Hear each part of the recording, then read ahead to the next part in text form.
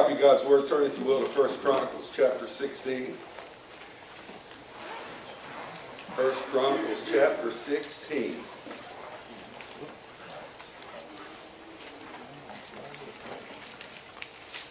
I'm excited about tonight's message. It wasn't what I planned on preaching, and the Lord kind of changed my heart about it this afternoon. And I think it's a perfect message for us tonight. But this is David's, one of his first messages that he preached. So one of David's first messages he preached, he was preaching to the Jewish crowd and preaching to his people. And it's a pretty important message. It's kind of interesting that my very first message that I preached, I think, was back in 95, 94, somewhere around there. And I didn't have a title. I didn't have really any kind of points, other than I wanted to make the point about Jesus and God and salvation, and I preached across as best as I could, and I had more amens and smiles, and it was probably the worst message I ever preached in my life, because I was scared to death. But the church I was preaching at, Arrington Branch Baptist Church, they just loved the Lord and loved that I was a willing vessel and trying at my all, and it was just very, very interesting. I thought, man, my first message was, I preached Jesus, so I can't second guess. We shouldn't second guess any more than we second guess when we witness. You never go wrong telling somebody about Jesus. Amen. So I never try to second guess what God puts on my heart. And here, David, I can honestly say his message is better than mine, his verse. So if you have a copy of God's Word and you're there, please stand, honor God's Word. And I'm going to read, starting with verse 23. And the Bible says, "Sing unto the Lord, all the earth. Show forth from day to day his salvation. Declare his glory among the heathen, his marvelous works among all nations. For great is the Lord, and greatly to be praised. He is also to be feared above all gods. For all the gods of the people are idols, but the Lord made the heavens. Glory and honor are in his presence. Strength and gladness are in his place. Give unto the Lord, ye kindreds of the people. Give unto the Lord glory and strength." Y'all may be seated. Now there's a theme. When I was reading through this afternoon, I noticed a theme that David is preaching. And I thought to myself, if I squared and I circled and I kind of counted what he's preaching about. And from the get-go, even when you go back into chapter 16, even in verse 7, where he says, "Give thanks unto the Lord." When you give thanks to the Lord, that's an act of worship. Yeah. He said, "Sing unto him." When you sing and sing a psalms, the Bible says, "Sing a psalms unto him." That's an act of worship. Yeah. When he says glory to his holy name, glory is an act of worship. Do you think worship, having said all that, do you think worship is a requirement when you're in the house of God? I'd say it's pretty important. David's whipping out his first message. We have his outline, and I'm stealing his outline right here. He said glory. He said seek the Lord in his strength. Seek his face continually. Man, we have success when we seek God's face. Yes. I couldn't help but think, I saw it one time. I lost, yeah. One time Mom said, Jamie and I are going shopping. You got the little man. You got Chase. I said, okay, no problem. And they left, and we was at a fall festival. And about 30, 40 minutes later, I ended up going home. And went home, and I was watching a ball game or something, and about 45 minutes to an hour later, Grandma called me and said, "We're going to meet you and Chase at such and such a restaurant." Uh-oh. And I said, okay. And I hung up, and you want to talk about fear. Yeah. Fear. I think I got in my car and made it to that ballpark in 5 minutes, and on a 15-minute journey, I whipped in there filled with fear and running around. Sure enough, there he was, playing, having the time of his life. But I knew I couldn't act like I left him.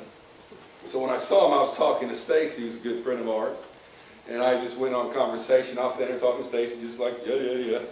And about that time, Chase saw me and beelined me. And finally, when he comes up to me, before I had a chance to say anything, I said, "Are you ready to go? My feet are killing me." He's like, "Yeah." He's like, "Where you been?" I've been waiting on you. You ready to go? Okay, we're leaving. So then I go back to the house instead of the restaurant, and we play basketball. And I gave him a basketball. We shot a few times, just maybe 7 or 8 shots. I'm like, hey, why don't we go meet your mom, grandma? Yeah, we get sit in the car, we drive, we go to the restaurant. First thing out of grandma's mouth is, you have fun? He's like, yeah, me and Dad play basketball. And I went, he sought my face. You have no idea how I felt when he found me. I mean, I wanted to just burst out and cry, and I was praising Jesus. I couldn't believe. You talk about being filled with fear. We're the fear of the Lord, but I mean, it's a righteous fear. It's a holy fear. It's a reverent fear. It's a fear that it lasts a lifetime. It is a respect for my Savior and Lord that's going to last me the rest of my days, and it's a respect that I hope my children have as they get older and say, I'm going to fear and respect the Lord. That's the beginning of wisdom, knowledge, and instruction. But when I saw my son, I couldn't help but smile. Thank you, Jesus. Thank you, Father, that he was still there. And yes, we lived in a country town, and we knew everybody, and everybody knows everybody, and he had the time of his life, and I got away with it. Got away with it, but I'm glad I got a Jesus, we got a Savior, we've got a Lord, and he knows exactly where we are at all times. David is preaching a message. He says glory, and he turns around verse 14. He says, he is the Lord of God, his judgments are in all the earth. And then he said, be mindful always of his covenant, the word which he commanded to 1,000 generations. That's glory. He is getting glory. So we can see a pattern, even from verse 23, where he said, sing unto the Lord. That's worship. Show forth from day to day. That's show forth his salvation. That's his glory. Declare his glory among the heathen, his marvelous works in all the nations. For it is the Lord, and greatly to be praised. That's worship. He is also to be feared above all gods, for all the gods of the people are idols, but the Lord made the heavens. That's his glory. Glory and honor are his presence. Glory. Verse 28, give unto the Lord. Giving is worship. Give unto the Lord kindreds of people. Give unto the Lord glory and strength. What does David say in verse 29? Give unto the Lord, again worship. Give what? Glory unto his name. Bring an offering. Worship. You know, tithing and offering is a form of worship. We need to tithe. We need to offer and give those offerings. We need to worship. The Bible says, and come before him, worship the Lord in the beauty of his holiness. Now, do we believe what we're reading? Now, I mean, do we believe the Bible? First, we have to agree. We either believe what we read or we don't.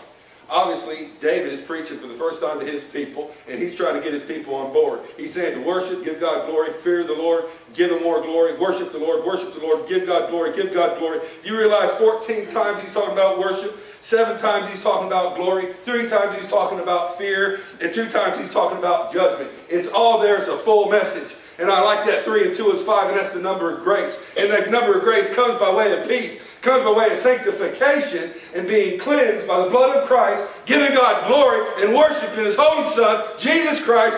Woo! Amen. Amen. Woo! Amen. Then in 30 he says, fear before him. Fear in all the earth, for the world also shall be stable, that it not be moved.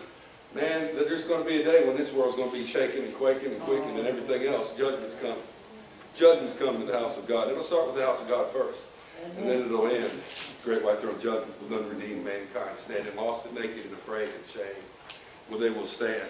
Let the heavens be glad, and the heavens are glad. They're glad for every soul that's saved. They're glad for everybody that says, not my will, but thy will. I mean, they're heaven, they rejoice when you see somebody in need, and you say, I don't know, I don't feel like, no, I think I'm going to help them.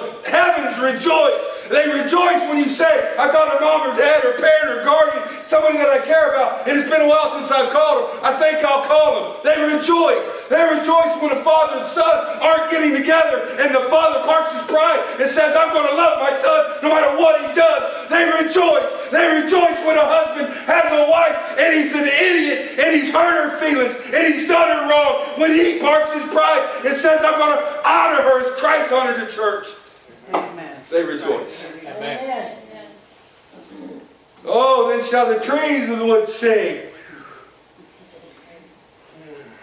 I know a book that says the rocks will cry out, men cease to praise. Amen. Hear the trees sing.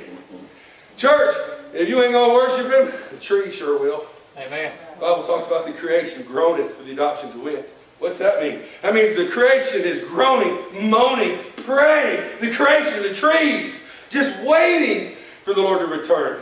and remove that curse. Amen. Then shall the trees of the wood sing out of the presence of the Lord, because he cometh to judge the earth. Church, when people say the Lord's coming, he's coming. Amen. You know what that means in the Greek? He's coming. Amen. Simple as that. The Lord is coming. He's coming to judge the earth. Oh, give thanks to the Lord, for he is good. I believe he's good. I believe he's great. I believe he's awesome. And really, he's better than all three. Do you have a better word? What comes better than awesome? Terrific. Fantastic. Don't you understand our English language is so limited to awesome, what? Awesome squared, awesome plus, awesome infinity, awesome, fantastic, terrific. What word do we got greater than awesomeness? But awesomeness does not compare to cover what my Lord and Savior is. Amen. Why? What word do I use? I'll tell you. I'm giving God glory. I'm giving him worship. I'm giving him praise for his strength, for his mercy and compassion. Amen. Oh, give unto the Lord, for he is good, for his mercy endureth forever. Man, I don't know how I'm going to get that mercy when I'm in that glorified body, but I'm still going to get that mercy. You know why I know I'm going to get it mercy? You say, what do I need mercy for? I'm in a glorified body. I ain't pain, suffering. I won't even be sweating. Do you understand? Do you understand? You even work hard to breathe. You work hard to breathe. You don't believe me. Look at somebody with a lung infection that can't breathe. It's so hard. I mean, the gravity gets heavy. We're going to a land that I don't need oxygen. Amen. Amen. I don't need air where I'm going. I got a glorified body, powered and energized by the Holy Spirit and God's light. I don't need the sun, the physical sun, shining on me to let things grow. We're going to be in a land, in a place where it's just going to grow. Amen. Ain't going to be no scientist doing a breakdown on figuring out how it all works. It's just going to work. And if you try to use your little science, it'll never make sense. Amen. Amen. Oh, give thanks unto the Lord, for he is good, his mercy endureth forever. And say ye, save us, O God of our salvation. That's worship. I like when he said, if you've been touched, come on up. Truthfully, I visualized running over 9 of you to get here. And I showed constraint, because I've been touched. Didn't you just want to thank you, Lord? Yes. I wanted to get up here. I've been touched. When God reviews our life, I didn't want to be the last one walking. Unless God put me in a situation where he's giving me a bad back, bad knee, slow body, and he just saw me just to get it as good as I could get it. Or give me the patience to say, happy. Oh, gather us together. I know a book that says I'm going to be caught up together. Amen. Oh, that's going to be a good day. It's going to be a good day. One minute I'm going to look like this, and the next minute I'm going to look like this.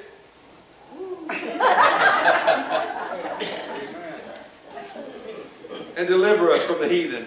You know what that means? Heathen means the enemy. Heathen means the unbeliever. Yeah. Heathen believes in the father of lies. Whether they claim Satan or not, he's their father if they've rejected Christ. He says, deliver us from the heathen, that we may give thanks unto the holy name, and glory and praise. Blessed be the Lord God of Israel forever and ever. And all the people said, amen. Amen? Amen. And praise the Lord. That's how it closes out. Now, I don't know about you, but I hope when you leave here, you may not like my presentation or my loudness or the way how I present. But you better walk out of here and say, that was the greatest outline I've ever heard. It came right out of the Bible, and it's David's outline, and David's going to have his own throne on the earth with Christ. Don't be dissing that man. One day David will be joking up with you and say, come forward. Hey, Brother David, what's all this about you bad-mouthing Mike? Now I want to share this with you because I believe that's a great word that David gave. The day's going to come, and I'm not going to get too deep in this. This is more of a Wednesday night kind of thing. God sends 2 witnesses to the earth, witnesses to mankind during the Great Tribulation. God is trying to save. Now I understand God can save who he can save, and he'll do what he's going to do, but God already knows their mind. It's whosoever will. Okay, so God understands, but God is continually trying to save. And they continually, willfully harden their hearts. And every time you reject the Holy Spirit, your heart gets harder, harder, harder, until you're almost numb and indifferent. Two witnesses come. And I know there's people out there that say, we're going through the Great Tribulation. I had a friend of mine who's a preacher who said, we're going to go through the Great Tribulation. I don't really believe in the rapture. You know, it's not in there. The word rapture is not in there. And neither is Trinity, but we know there's three and they're one. And I'm not going to try to explain that, but we understand this. But I always like the idea of these two men that God's going to bring back. Now, we think they're Moses and Elijah. I'm not going to argue with it. Some people say it's Enoch. I don't think so. Enoch didn't die. God says it's appointed unto man once to die, and after this the judgment. I get that. I don't have a problem with that. So they say Enoch could be one of these because he hadn't died, and God's word is true. But I always say Enoch is a picture of the rapture, and that's why he ain't going to die. He was a picture for the rapture for the church. So I believe it's going to be Elijah, it's going to be the lawgiver, and it's going to be the priest. So here we know one represents the law, one represents the prophets. And here we can see that these guys, they're going to be preaching. When they finish their testimony, this is in Revelation chapter 11, verse 7. It says, and when they have finished their testimony, the beast that ascendeth out of the bottomless pit shall make war against them, and shall overcome them, and kill them. So these two witnesses are going to witness. They're the last two human witnesses that is preaching to mankind. Now the Bible says in verse 8, their dead bodies, they're going to be taken. The enemy's going to make war against them, and their dead bodies shall lie in the street of the great city, which is spiritually called Sodom and Egypt. This is in Jerusalem. And Jerusalem is called Sodom and Egypt, which shows Satan and his dominions are going to make Jerusalem the capital of homosexuality and worldliness. Because that's what Sodom and Egypt represent. So it says, and they the people and kindreds and tongues and nations shall see their dead bodies 3 days and a half, and shall not suffer their bodies to be put in graves. And in verse 10 it says, and they that dwell upon the earth shall rejoice over them. They that dwell upon the earth shall rejoice over them, and make merry, and shall send gifts one to another, because these two prophets tormented them that dwelt on the earth. Now I don't know about you, friend, but if you think we're not going to be raptured, if you think we're going through the Great Tribulation, then you're in this group celebrating the death of Elijah and Moses. And I'm telling you, there ain't no chance that's going to happen. Amen. You're going to be talking about a guy, when I find out Billy Graham dies, I'm just going, if I got to honor all these presidents of different days, when Billy Graham dies, I think I'm calling into work. Amen. Well, I'll be right here at work praying. You think, if I feel like that about Brother Billy Graham, surely I'm going to feel like that about Brother Moses and Elijah. Amen. So here we understand these two prophets, they preach. Oh, do they preach. For 1,260 days they're going to preach. And when God says they're finally done, he's going to allow Satan to kill them, thus finishing the prophet. Elijah wasn't a picture of the rapture, but he went up in a whirlwind, chariots of fire, but he never died. God's word is true. He said it's appointed a man once to die, and after this is judgment. God's got to send him back so he can die, so his word is true. Amen. But nevertheless, what does God do for humanity? Didn't I say David was preaching to the Jews? God is now sealing 144,000 Jews. Amen. Amen. He sends an angel. The last message humankind will ever hear comes from an angel. An angel's going to come. It's found in Revelation chapter 14, verse 6. Now I want you to parallel this to David's message, to this angel's message. And this is important. Why do I know it's important? Because it's the last message that will ever be preached in the Word of God. After this, no more preaching by anybody. No more men coming back. This is the last message. And if angels are preaching it, I would guess it's important. Now, I think you need a lot of education to realize that. And what does the angel preach? This is what he preaches in 2 verses. He said, and I saw to preach to them that dwelt on the earth. And that wasn't just to the 144,000. But these angels are going to get it done. They're going to preach. And you think are they able to get it done? I know of an angel that stood on top of a mountain. I mean, if there's an angel that can stand, a fire angel stand on top of a mountain, I'm sure this angel can get it done. Amen. And he's going to preach a word. And what does he say? He's going to preach the everlasting gospel, to preach unto them that dwell on the earth, and to every nation, kindred, and tongue, and people, saying with a loud voice, fear God. What did David say? Fear God. Not only did he say fear God, and give glory. What did David say? Give glory. To him, for the hour of his judgment is coming. What did David say? Judgment. He's coming because he cometh to judge the earth. And he's come for what? Give glory to him, for the hour of his judgment is come, and worship him that made heaven and earth and sea and the fountains of water. This angel preached David's message. Amen. Now, if that doesn't bear witness to what David was talking about, I don't know what does. Amen. I feel confident today that I got to say, I preached the message of David's first and the angel's last. Amen. And I'm glad. So I'm going to encourage you and say, well, what are we going to do as a church body? What are we going to do? I'll tell you what we're going to do. You want to be a successful church? It starts right here. Fear God. Church, let's fear God. Let's respect God. And if we respect God, we'll respect ourselves, respect our spouses, respect our children, respect your neighbor. Amen. Respect those strangers.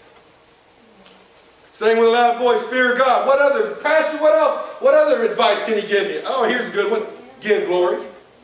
Have a lifestyle that gives glory. Not just talking. Don't get caught giving somebody a frown because you look down. No, let's live a life of giving God glory. If you give God glory, you start worrying about a lot of things that hinder us sometimes.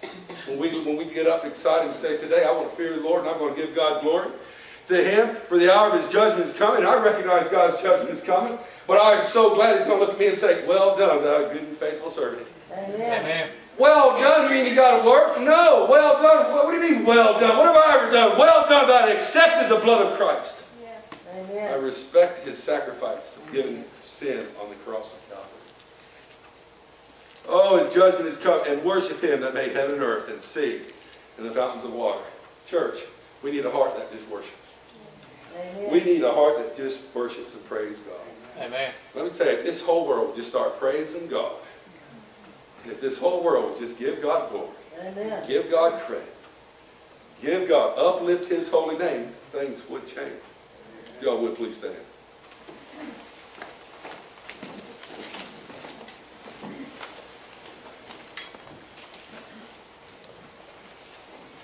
This was the third angel that kind of showed up and did a little something, something.